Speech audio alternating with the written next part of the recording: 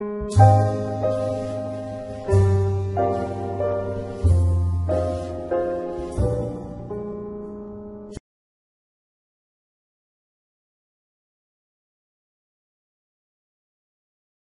today's lesson, we are going to review carbohydrates. So we're still talking of very important compounds, essential for living, sweet and fattening. We are talking about sugars, and we divided them into three categories. What were the types of sugars or saccharides that we said we had? Monosaccharides, disaccharides, and polysaccharides. The word saccharide means sugar. In a nutshell, in this chapter, we will study sugars, and as far as the monosaccharides, we're zeroing in, looking at three very important monosaccharides, and those are glucose. So GLU stands for glucose, FRU stands for fructose, and GAL stands for galactose. So those are the three monosaccharides that I asked you to study very carefully last lecture. There are three disaccharides that we also mentioned, and those were maltose, composed of two glucoses, sucrose, composed of glucose and fructose, and lactose. Lactose is sugar in milk. Sucrose is normal plain sugar that you sweeten your coffee with. Lactose is composed of glucose and galactose. And I also said that we will look in this chapter at polysaccharides. So these are very large, complex carbohydrates. And in a nutshell, they're composed with thousands of glucose units, N-glucose units. And we'll look at what? Starch, glycogen, and cellulose. Okay, so that was the big outline of the whole chapter. And of course, besides that, we are going to look at tests. And test for polysaccharides. Okay, so that's Roman numeral 4. After we go through mono, di, and polysaccharides, we'll look at tests for sugars. The three monosaccharides, fructose, galactose, and glucose, we call them hexoses. A lot of these monosaccharides have the same ending. The ending is OSE. Glucose, maltose, galactose, fructose, all end in OSE. If I give you a sugar monosaccharide of only 4 carbons, and I put an aldehyde group, 4 carbons with a CHO, C double bond O, single bond H, a lot of hydroxys in carbons 2 and 3. Carbon 4 has an alcohol, carbon 1 has an aldehyde. This structure is a tetrose because it has 4 carbons, N's and O's, 3 hydroxy groups, 1 aldehyde. If I have specifically an aldehyde group, this would be called an aldo tetrose, as opposed to a keto tetrose. If I have an alcohol in carbon 1, in carbon 3, and in carbon 4, and a ketone group in carbon 2, that would be a keto tetrose. This right here, I will write with 5 carbons, 1, 2, 3, 4, 5, aldehyde group in carbon 1, alcohol in carbons 2, 3, and 4, and 5. This right here is a CHO.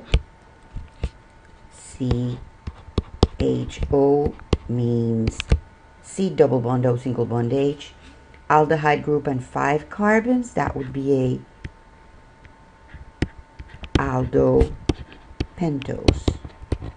So aldo pentose means you have an aldehyde group, sugar of 5 carbons, and it's a saccharide, OSE ending. Keto tetrose, ketone group, ketone as opposed to aldehyde, 4 carbons, OSE ending. Aldo tetrose again, aldehyde group, 4 carbons, OSE ending. I'll show you a structure for glucose, fructose, and galactose, the 3 monosaccharides that were responsible in this course. I'll show you the Fischer projections. In glucose, fructose, and galactose, we have hexoses, meaning 6 carbons, sugar. So we're going to have either an aldehyde group or a ketone. In glucose, we have an aldehyde, so I'll write a CHO. And in galactose, we also have an aldehyde. So I can write a CHO, or again, double bond O, single bond H. Same thing. In fructose, we have a ketone. So we have a double bond O and carbon 2, secondary carbon, as opposed to an aldehyde group. In glucose, in carbons 2, 3, 4, 5, and 6, we have OH groups. Carbon 2 has the OH to the right, 3 has it to the left, 4 to the right, 5 to the right, and 6 doesn't matter. The other positions, of course, is hydrogen. In fructose, carbon 1 has an alcohol group, carbon 3 has it to the left, 4 to the right, 5 to the right, 6, it doesn't matter. The other ones are H's. And in galactose, just like in glucose, the OH of 2 is the OH in 3 is to the left, the O left as well. 5 is to the right, and 6, it doesn't matter. So notice that carbon 3OH is to the left in glucose, also to the left in fructose, also to the left in galactose. And notice that glucose and galactose are both aldehydes, and we do not have an aldehyde group, but we have a ketone group in fructose. This is a keto hexose, and glucose and galactose are both aldohexose. Aldehyde group, 6 carbons sugar.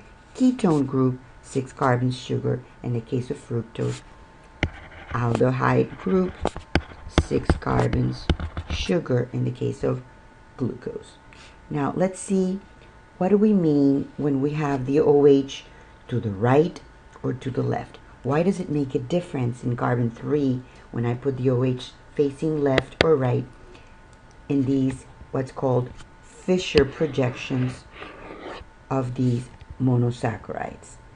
Let's take a look at chiral carbons. Chiral carbons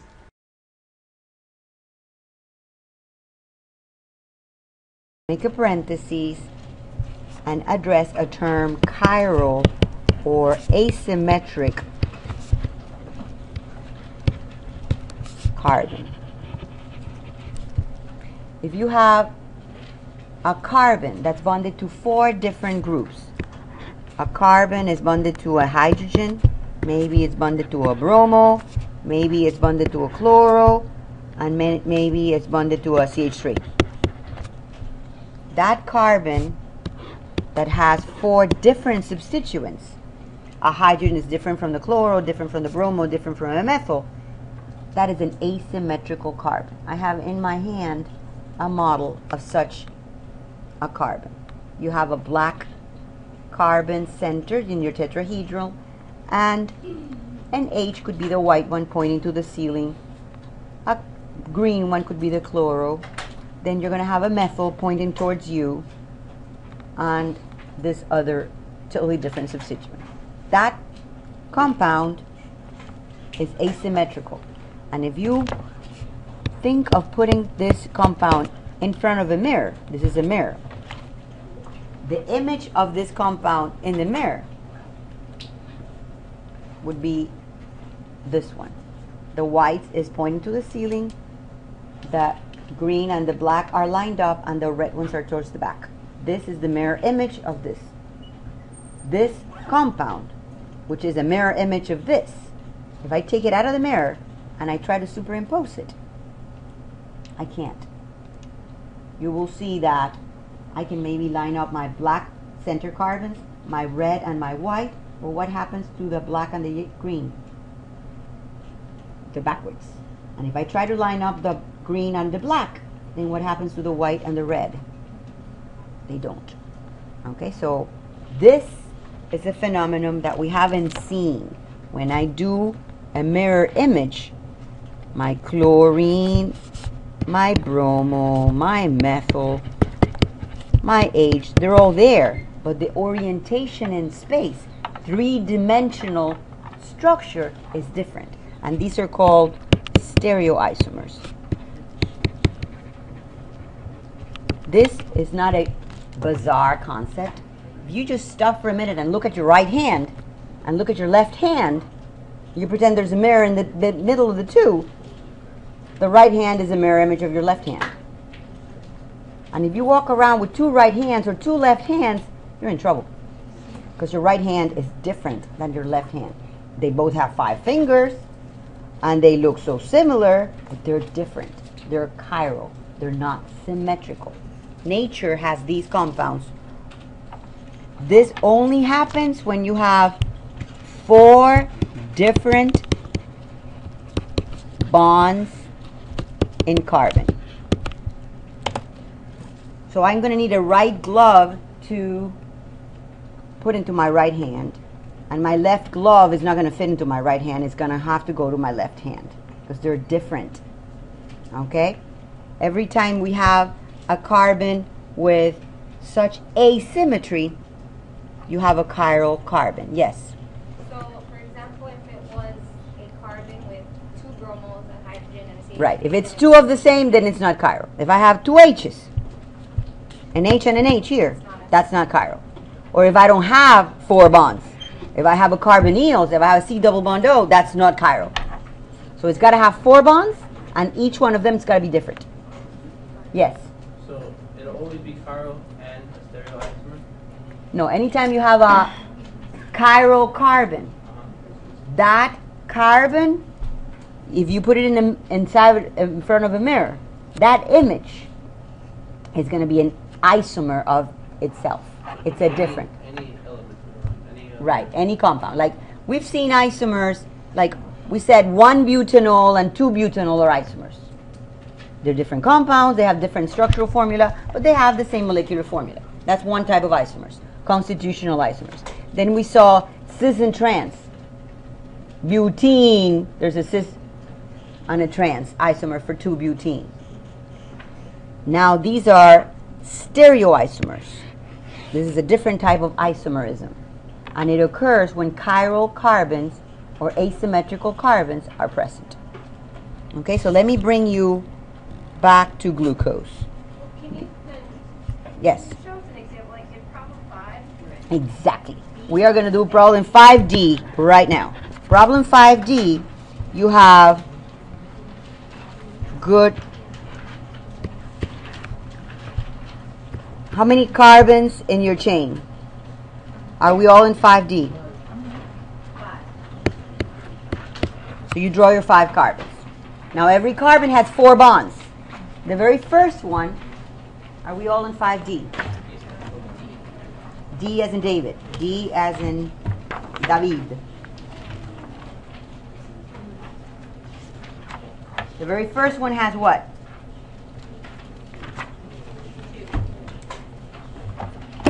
A CH2 and an OH. So you spell them out. Spell them out.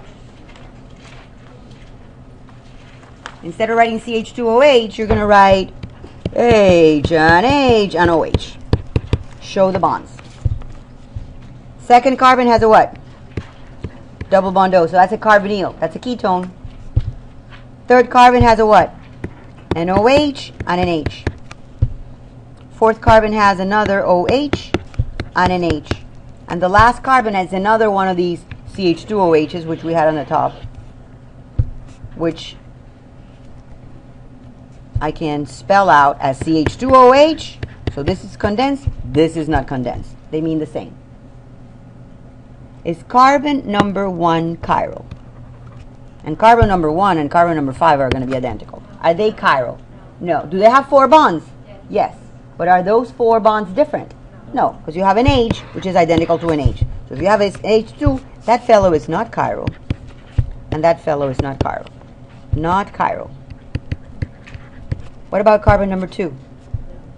Not chiral. Why? Because you don't even have 4 bonds. It has a double bond. What about carbon number 3? Carbon number 3 has an H, has an OH, then it has this whole thing, and then it has this whole thing. And they're all different. So is carbon number 3 chiral? Yes. Chiral number 3. Yes. Carbon number 3 is chiral. Did you see that? It has 4 bonds. These are my 4 bonds. Bond number 1, 2, 3, and 4. So I'm zeroing on carbon number 3. And you look at what those bonds are. One is a hydrogen, which is different from the OH, which is different from this whole thing, which is different from this whole thing.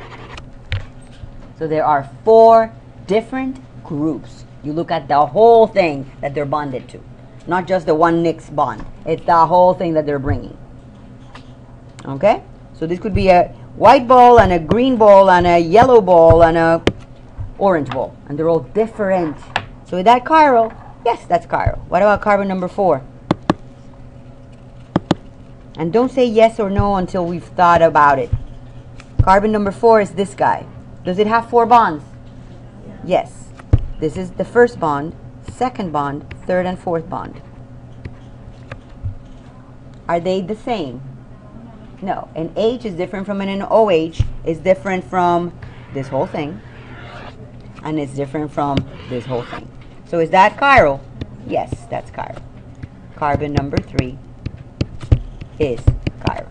In nature, when life was created, light was hitting in such a way that only one of the 2 stereoisomers is found. In living organisms, only one of these 2 mirror images is found. To differentiate, since they have the same formula and the same everything, it's not like a cis and a trans that you can visually see the difference, or 1 butanol and 2 butanol that you can physically see the difference. You need some machine, like a polarimeter, to differentiate between a one and the other. One isomer is going to be called a D, and the other isomer is going to be called an L. In nature, only D stereoisomers are produced. How do we classify a D versus an L? Well, you look at the carbon next to the last. In this example, 5D, this is carbon next to the last. It has an OH group. And that OH group is facing to the left. So therefore, that guy is an L. So you look at the carbon that's next to the last one. The last one's not chiral, but the carbon that's next to the last one is carbon 4. That fellow's chiral. And if the OH is pointing to the left, that's an L. What about glucose? I pointed you a minute ago, glucose. Can you explain that one more time? That would be D. 1, 2, 3, 4, 5. Let me erase the word hexose and rewrite this, because this is carbon number 6. That fellow's not chiral. But the one next to the last is what? Carbon number 5. Is that chiral or not chiral? Yes, it's chiral, because it has 4 different groups. NH, NOH, this whole thing. Carbon 4, 3, 2, and 1 is bonded to 5. And carbon 6 is bonded to 5. And they're all different. Is the OH pointing to the right or to the left? Right. So that is D-glucose. This is D-fructose. This is D-galactose. The last one is never going to be chiral. But in a sugar, yes. Because in sugar, we define sugars as polyhydroxy ketones or polyhydroxyaldehydes. Every carbon has an OH. And the ones at the end, the very last one, it's not going to be chiral. But carbon 1, is carbon 1 chiral in here, in fructose? Chiral 1? No, because it has 2 H's. Carbon 2? No. Carbon 3? Yes. Carbon 4? Yes. Carbon 5? Yes. Carbon 5, you need to draw the H. And carbon 6,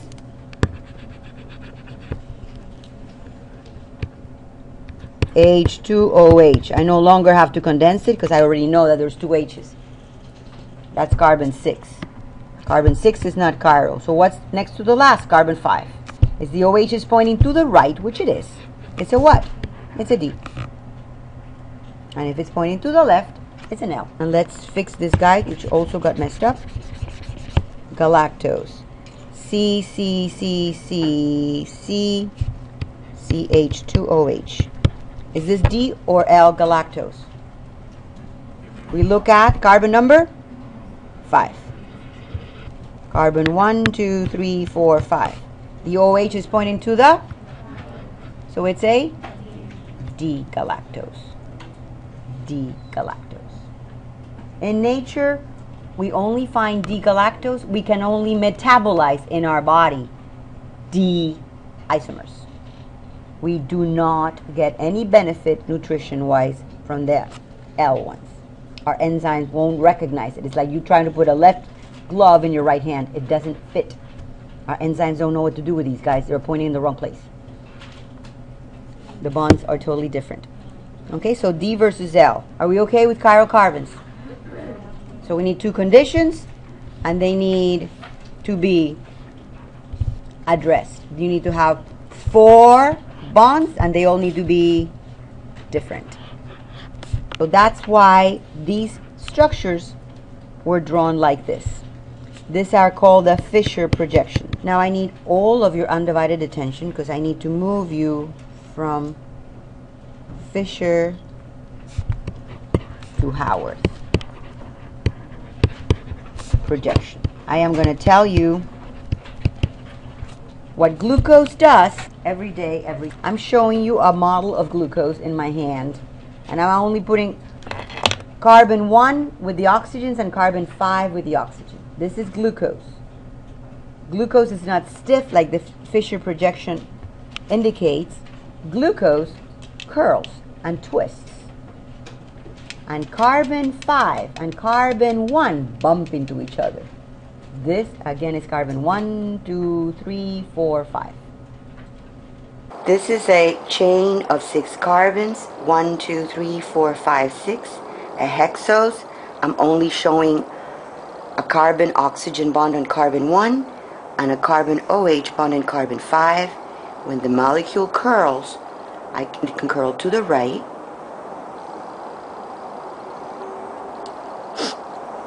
Carbon 1 and carbon 5OH bump can curl to the left. Carbon 1 and carbon 5OH bump, and when it does that,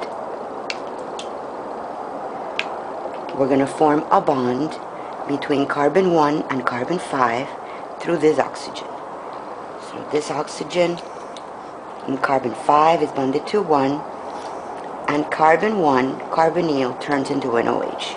So that is the ring structure of glucose. Carbon 1 has an OH being curling to the right or to the left, ending as alpha or beta. Carbon 2, 3, 4, 5, and carbon 6. So 5 and 1 are bonded. Carbon 1 has a carbonyl group, an aldehyde, and carbon 5 has an OH, and they bump into each other all the time. So that is going to trigger a ring formation. This is what happens. We're headed towards Howard's projection, but let me tell you the reaction first. If you have an aldehyde, like C double bond O, single bond CH3, single bond H, and you react that with an alcohol, any alcohol, COH,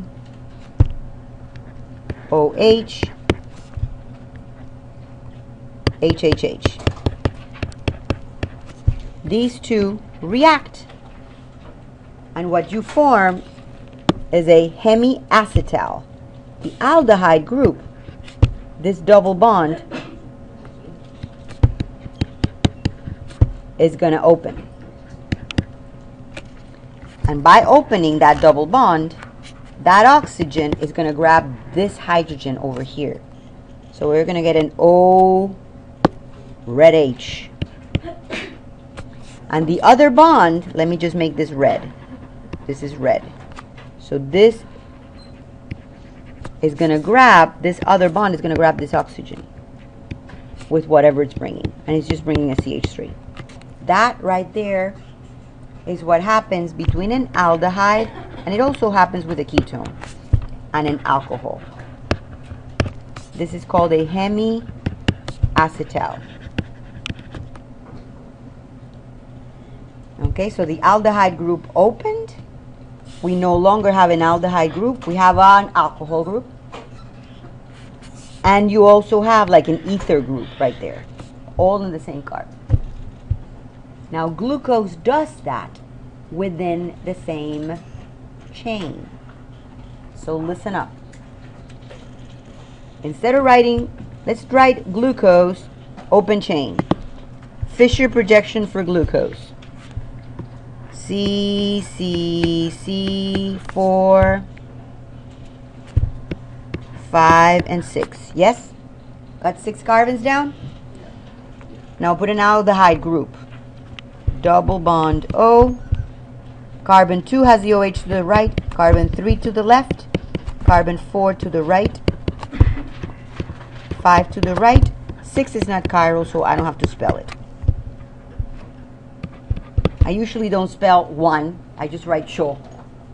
But I need the double bond showing up here because I'm going to react it. Now I'm going to, instead of doing it like this, I am going to do this. I'm going to curl it. So I am going to not even draw the H's. This guy is identical. This is carbon 1. This is carbon 2, 3, 4, 5, and 6. This is glucose curling. Curling up of glucose. And this double bond O, let's make it red. Double bond O is going to open. And by opening, that is going to grab, this is carbon 1, 2, 3, 4, 5, 6.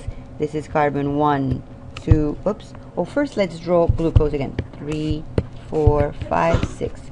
Let's just draw glucose again. And carbon 5 has an OH group, right? I'm going to write it in red because those are the two that are changing. Okay, so that's glucose and that's glucose still. Nothing changed. I just curled it and I didn't write the other OHs. I'm just pointing out carbon 1 and carbon 5. Now the reaction between the aldehyde opening up the double bond that we just saw and the alcohol losing the H is going to happen. And this is what's going to happen. When this is a chain of 6 carbons, 1, 2, 3, 4, 5, 6, a hexose. I'm only showing a carbon oxygen bond on carbon 1 and a carbon OH bond on carbon 5. When the molecule curls, it can curl to the right.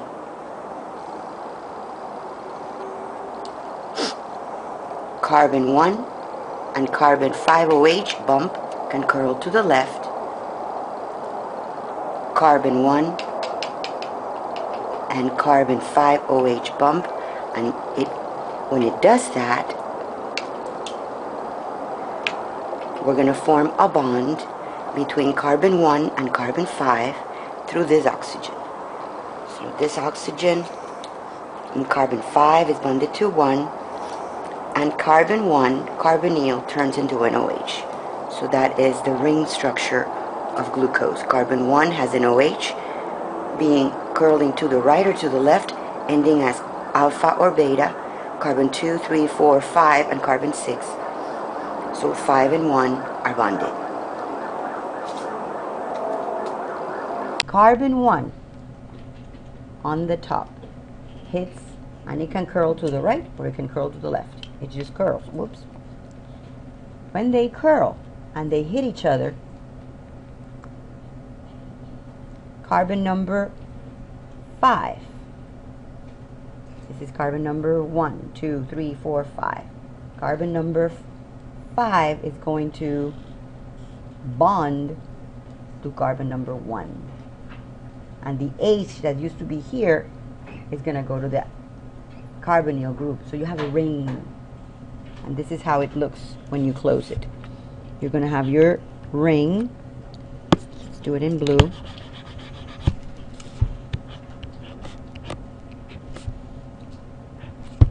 And once you understand this one, everything else is easy. It's just this little guy that's connecting carbon 5 with carbon 1. And carbon 1 now has an OH group.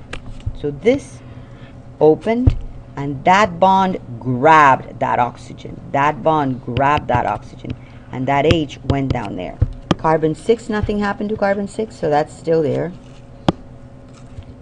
CH2OH. And carbon 2 had the OH to the right, so that's down. Carbon 3 had the OH to the left, so that's up. Carbon 4 had the OH to the right, so that's down. And carbon 5 no longer has an OH because you form a bond there.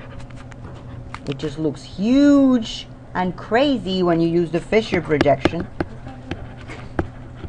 So that's why you need to curl it, to see how these two guys are together.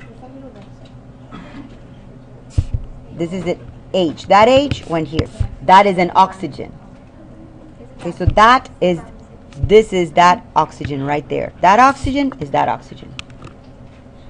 So you cannot write a hexagon like you wrote in your cyclic alkanes, because when you write this, you write a 6-member ring of carbons. But in here, I don't have a 6-member ring of carbon. This is an oxygen. And that oxygen is that oxygen. Then everything that was on carbon 6 goes to carbon 5? No, carbon 6, nothing happened. Carbon 6 is up there bonded to 5. You put 5 on it. 5 closed with 1. 1 and 5 closed. 6, nothing happened. Okay, so again, it is a bizarre thing. So you need to look at the models. You must look at the models. This was carbon 1 with the aldehyde group. This is carbon 2, 3, 4, 5, and 6. And I'm stripping everybody from the oxygens except for 1 and 5. 1 and 5. Not 6, not 4, not 3, not 2. 1 and 5. When these guys curl, these two react. And when they react, they bond. So I form a ring between carbon 5 and carbon 1. And this, that used to be a carbonyl, is now an OH. This used to be a carbonyl. This used to be a carbonyl. Now that's an OH. That's carbon 1. 6, nothing happened to 6. It's still out of the cycle. Yeah, it's still there. That's 6, that's 6, that's 6. 6 is bonded to 5. Nothing happened to 6. 6 is just watching the whole thing take place. Okay? So I said don't even look at that page in the book, because this you need to see models. This is called alpha glucose. Glucose is opening and closing and opening and closing millions of times every second. Just like you blink and you move and you breathe and you're still you. Okay, so alpha glucose is the exact same thing that this structure that I had here, D-glucose. If when you close it, you don't go from the front, but you go from the back. Instead of producing alpha glucose like that, you are going to get a 6-membered ring. But again, the oxygen, I'm making it red so you don't ignore it. That's the oxygen that used to belong to carbon 5 hydroxy. This is carbon 5 and this is carbon 1. This carbonyl that carbon 1 had is now a hydroxy group. Okay, and I think it was red. Wasn't it red? Let's put it red. So once you understand that this is all glucose, and that glucose, carbon 2 still has it down, carbon 3 has it up, carbon 4 has it down, carbon 5 has no OH, it has carbon 6 on it. All you do is memorize. If the OH is up, it's beta. If the OH is down, this is down. It's what? Alpha. So what's glucose? This is glucose. And that's the Fisher projection of glucose. Open. But if this guy right here reacts with this guy right here, they form a bond. They form a ring. And you get not the Fisher, but the Haworth projection. And when you close, you can either put the OH beta or the OH down, and that's alpha. Yes, let's drill that. Let's go to... It does both. Okay, so you blink and you're still you, isn't it? It's not that, oh, you're a different person because you just blink. No longer you. You move around, you're still you. You move your arms, you're still you. Well, glucose opens and closes, and it's still glucose. And sometimes it opens from the front, and sometimes it opens from the back. It goes like this or like that. And that's going to result in an alpha or a beta. Okay, so you're looking at this carbon right here is called the anomeric carbon. This guy right here has an OH. That carbon right here, that carbon has the OH pointing up, that's beta. And that's the one that has a single bond oxygen carbon 5. Okay, look at page 200, exercise 3A. Is that alpha or beta? No, beta. Which one? 3A. 3A. I have a 6-member ring. This fellow is up. This fellow has CH2OH. Carbon 2 has it down. Carbon 3 has it up. Carbon 5 has no OH, but carbon 4 has it up. Who's that? That's beta, but what? Beta what?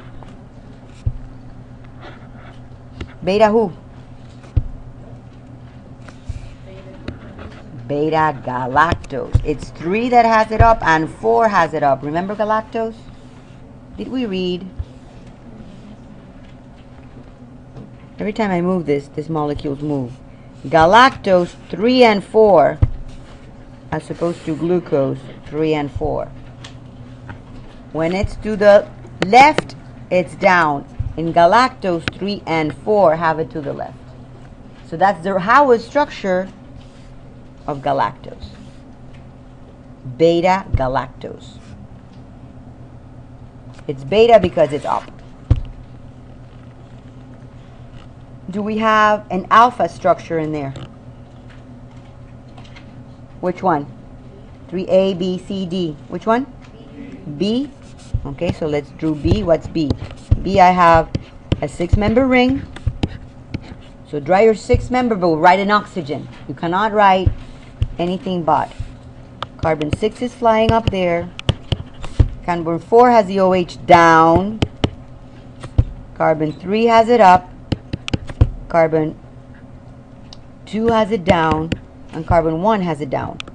Who's that? Alpha or beta? Alpha. Alpha who? Who's this guy? Carbon 1, 2, 3, 4, and 5. Who's this guy? Carbon 1, 2, 3, 4, and 5. Beta what? Alpha what? Glucose. That's glucose. Okay, so what I said is last time I asked you to memorize glucose Fisher, because we need to start there. We need to know that glucose has 6 carbons, 1, 2, 3, 4, 5, 6. That carbon 3 has the OH pointing in a different direction than carbons 2, 4, and 5. Those are your chiral ones. Those are the ones that matters if it's to the right or to the left. And it's only 3 that's backwards. Wherever you have it to the right, once you close your ring and use your Haworth, instead of putting it right, you put it where? You put it down, yes. And whenever you have it to the left, okay, so in here, this was glucose. This is to the right, so this is down, bottom. This is to the left, so this is up. This is to the right, 4 is to the right, so this is down. 5 has no OH. 5 bonded to 1. They're in holy matrimony. So glucose opens, goes to alpha, opens, goes to beta, opens, go to alpha, millions of times every second. They're all glucose. Alpha, beta, glucose is the same thing that the open chain. Are we okay with alpha and beta? Bottom line, if it's down, it's alpha, and if it's up, it's beta. Are we okay? When fructose closes, fructose is a ketone, so it's carbon 2 and carbon 5. So now we're no longer going to have a 6-member ring, we're going to have a 5-member ring. Okay? So, example 3D, is that alpha or beta? 3D, where do we look at? Alpha, because the OH in the anomeric carbon is down. So alpha, the OH is down. Beta, the OH is up. And it's the OH at the end. The OH at the end of your ring.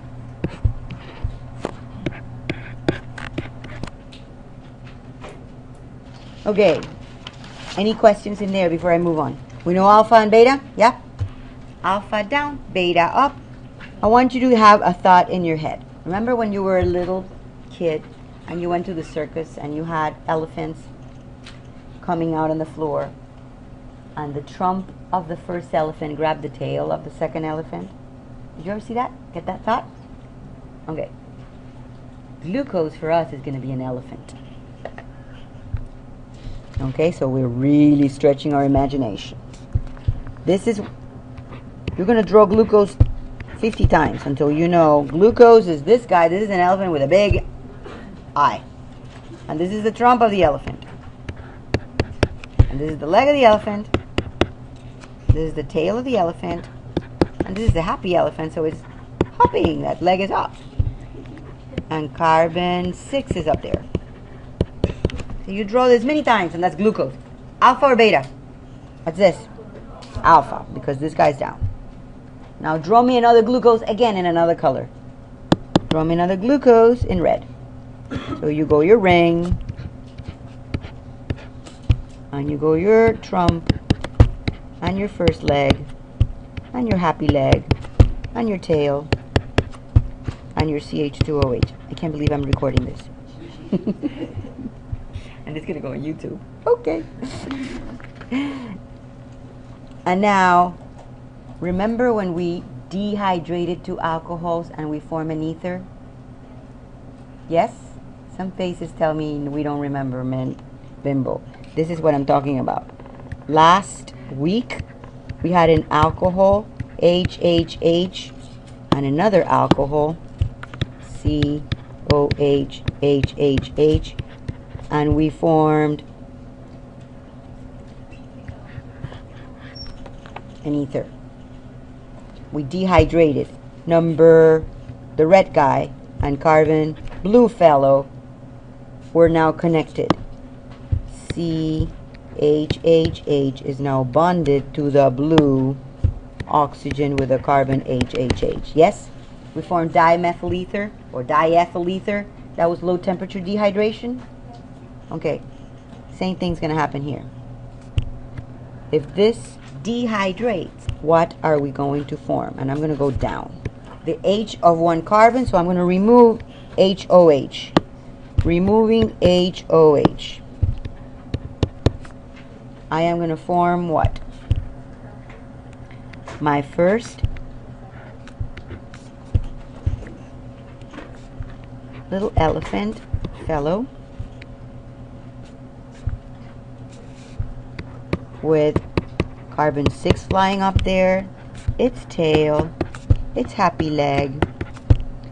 Carbon 2 has an OH down, and carbon 1 no longer has an OH. It's going to be bonded to who? To that red O over there. So I am going to connect my O, and this is carbon 4 of my next one. See, it's not so hard. We just wrote glucose for the 4th time and it's sinking in. That's all it takes. Practice makes perfect.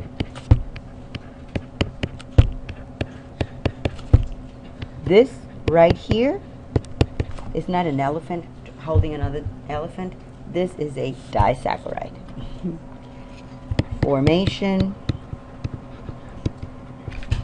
of a disaccharide. You have two saccharide units, a glucose bonded to another glucose. This right here, if I have glucose plus glucose, that was glucose, alpha glucose, plus alpha glucose. Who's this guy, guys? Glucose plus glucose gives you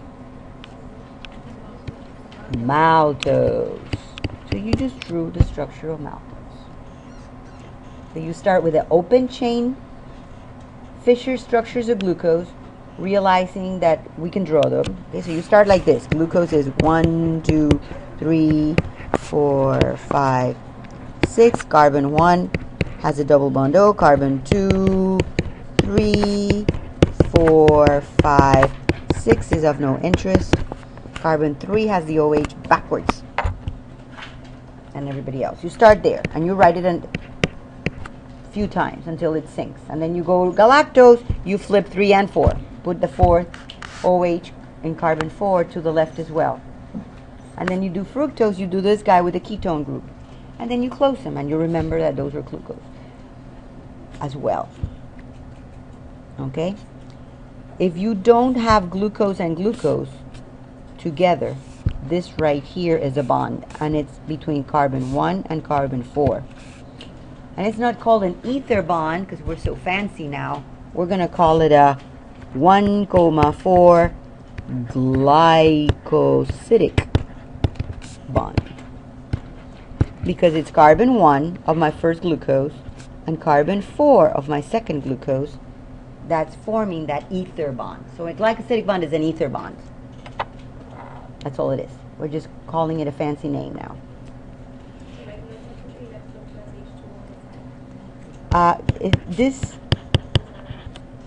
Yeah, where plus water, you can write that, or minus water. I wrote minus water on the arrow. So if you write it on the arrow, you really shouldn't write it anywhere else. This is a dehydration. So it's dehydration of alcohols. So you first learn alcohols with just one carbon, methanol, and dehydrate them, and then you are dehydrating glucose. What about if I don't have glucose and glucose, but I have galactose and glucose? Who am I going to form? Who's galactose and glucose? Lactose. Thank you. Those that you read, you're happy that you're following. More memory. What about if I have glucose and fructose? Who do I have? Sucrose. So this is simple sugar, what you had in Halloween a couple of days ago. And it's a simple sugar. It gave you energy, and in 10 seconds, not 10 seconds, but maybe 15 minutes, you had no energy because it only has 2 saccharide units bonded together. You get a high and then you get a low. Maltose, lactose, sucrose are all disaccharides. If you dehydrate 2 glucoses, you form maltose. Galactose and glucose is lactose. That's the sugar in milk. Glucose and fructose is sucrose. Not so bad?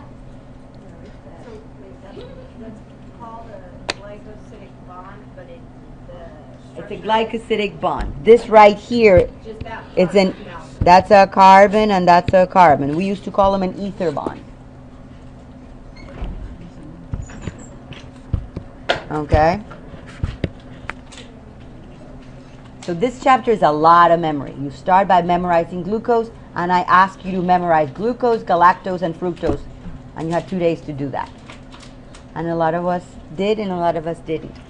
But we will tonight.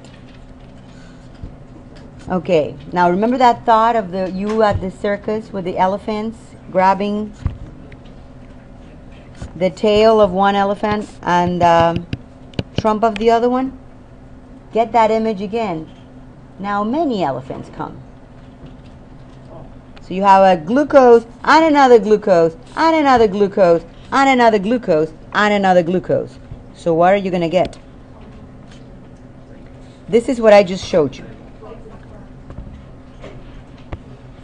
This is maltose in pretty. D-glucose, this is carbon number 1. Carbon number 2, 3, 4, 5, 6. The OH down. This is carbon number 1, 2, 3, 4, 5, 6. And that right there is an alpha 1,4 glycosidic linkage. That's alpha maltose. Okay, and that is in page 203.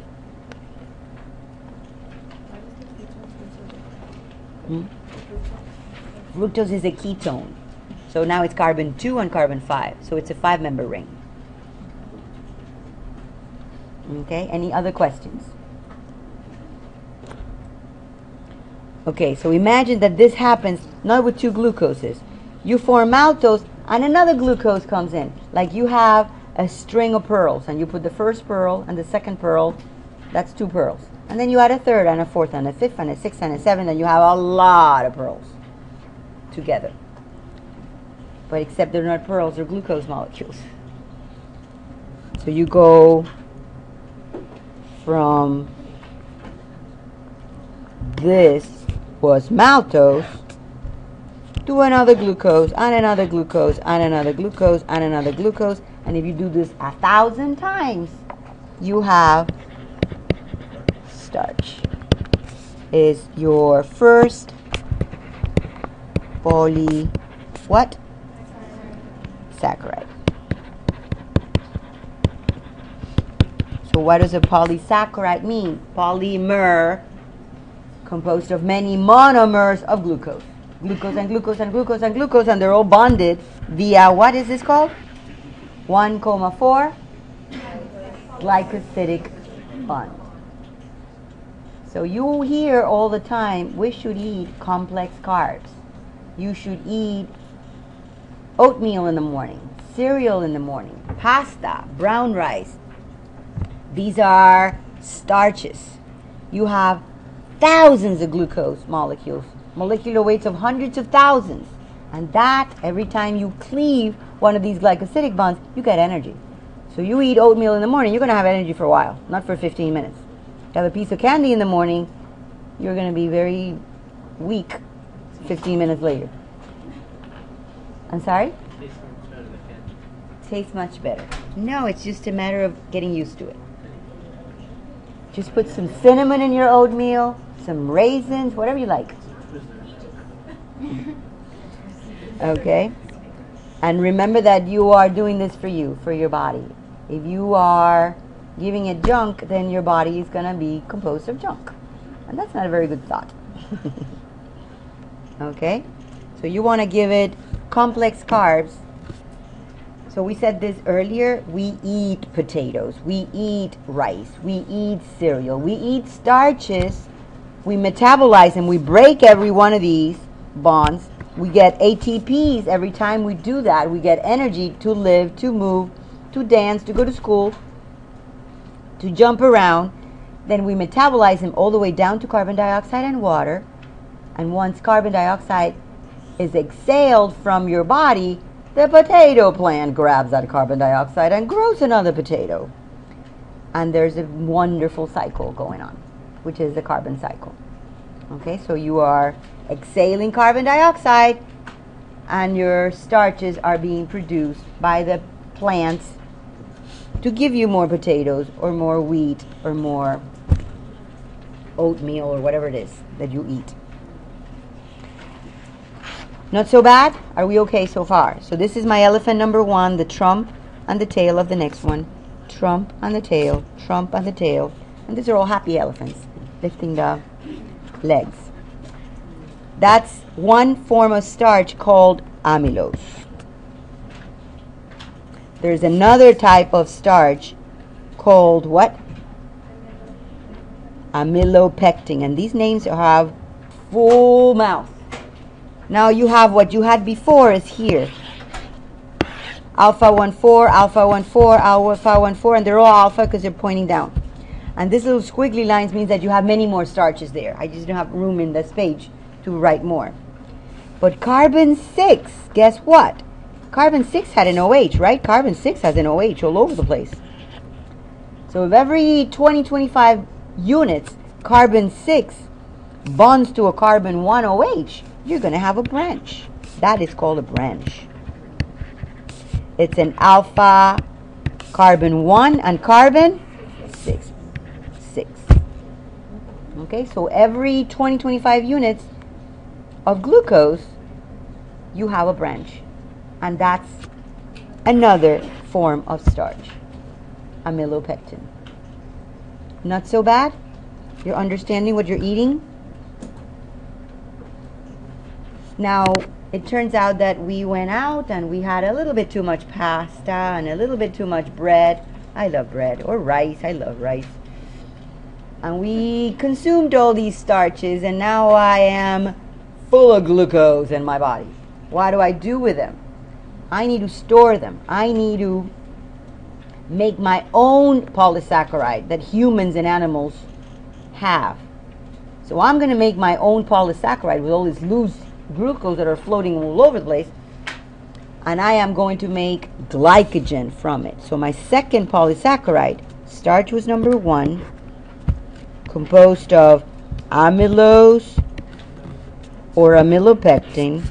My second one is glycogen. This is the storage polysaccharide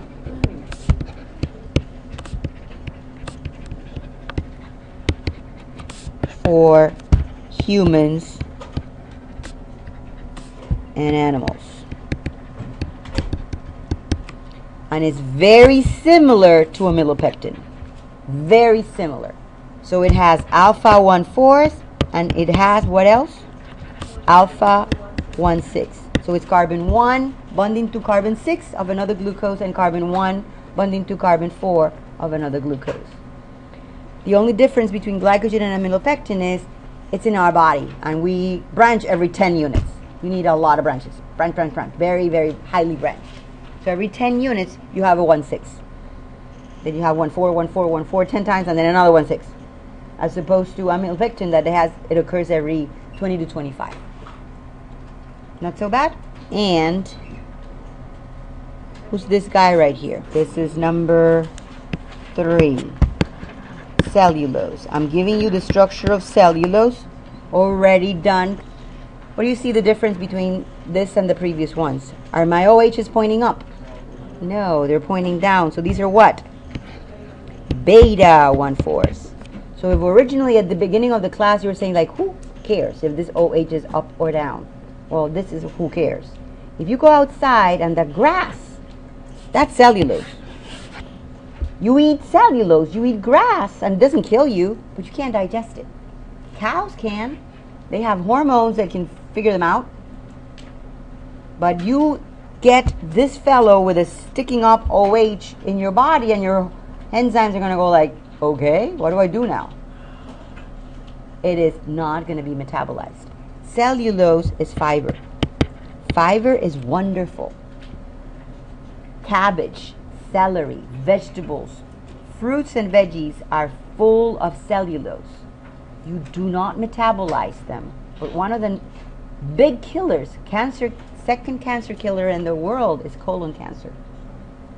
This is a must for your diet because it cleans you. It goes in one end, out the other.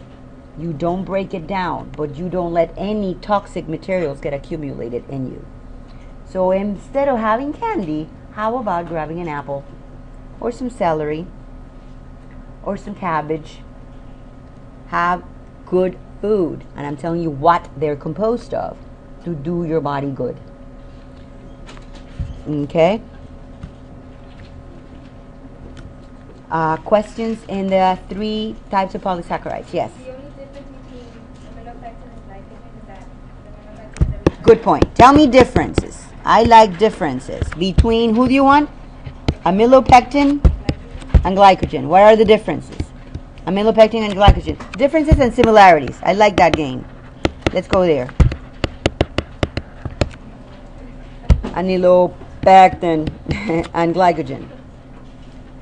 Difference, this is more branch. Glycogen is every 10 and amylopectin is every 20 to 25. What are some similarities? They both have polysaccharides, so start easy. What else? They're both polymers of glucose. Okay?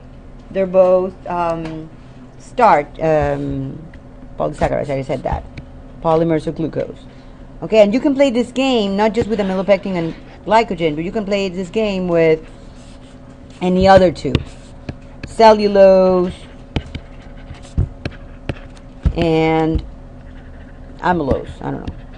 Just pick any two and test yourself. Did I get it? What is the difference between cellulose and amylose? Cellulose has beta 1,4. That's fiber. Wonderful for you. But we don't metabolize it. We do a house cleaning. Okay, so if you don't clean your house ever, it's not very good. Well, imagine what you can do with your body if you never have fiber. Okay, and amylose has what? Alpha 1,4. Okay? Last thing in this chapter are tests. You've done this in lab. Benedict's, iodine, and blood sugar are the 3 tests that you need to know. We did this in lab. Benedict's was a blue solution, yes, and it was positive for reducing sugars. Glucose gave you positive Benedict's, right? Who's a positive Benedict's? Glucose, positive Benedict's.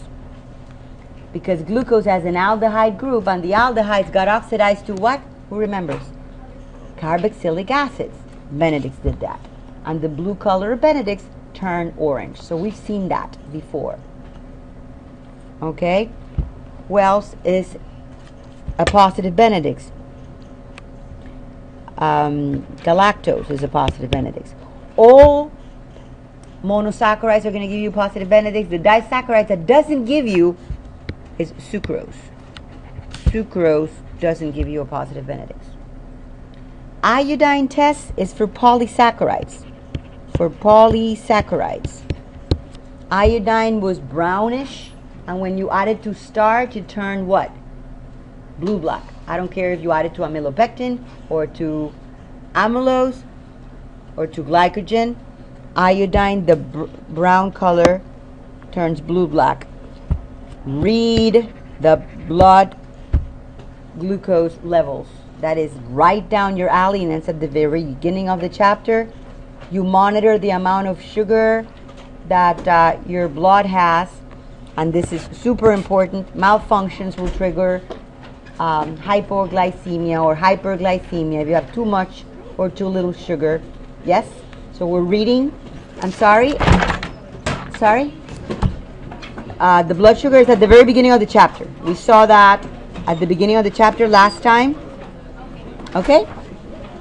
So this is all there is for the carbohydrates. Have a wonderful day.